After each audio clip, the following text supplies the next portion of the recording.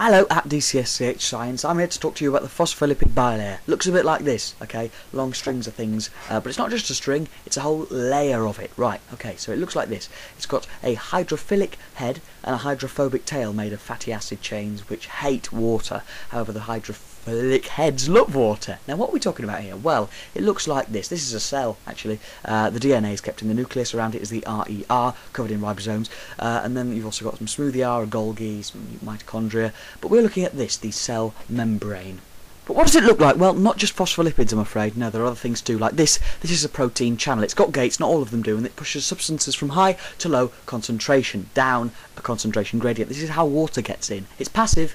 It's easy, it's diffusion. Also, other diffusion occurs, facilitated diffusion. This is a protein carrier, and it's taking things through a complementary shape. Now, this is why it's called facilitated, because it chooses its selective diffusion. Also, this is a protein carrier, and it's pushing things from low to high concentration, which requires ATP. This is active transport.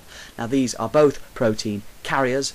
Also, this is a carbohydrate for cell recognition. Now these things, they go all around the cell, and the bit in between is the hydrophilic core. Thank you.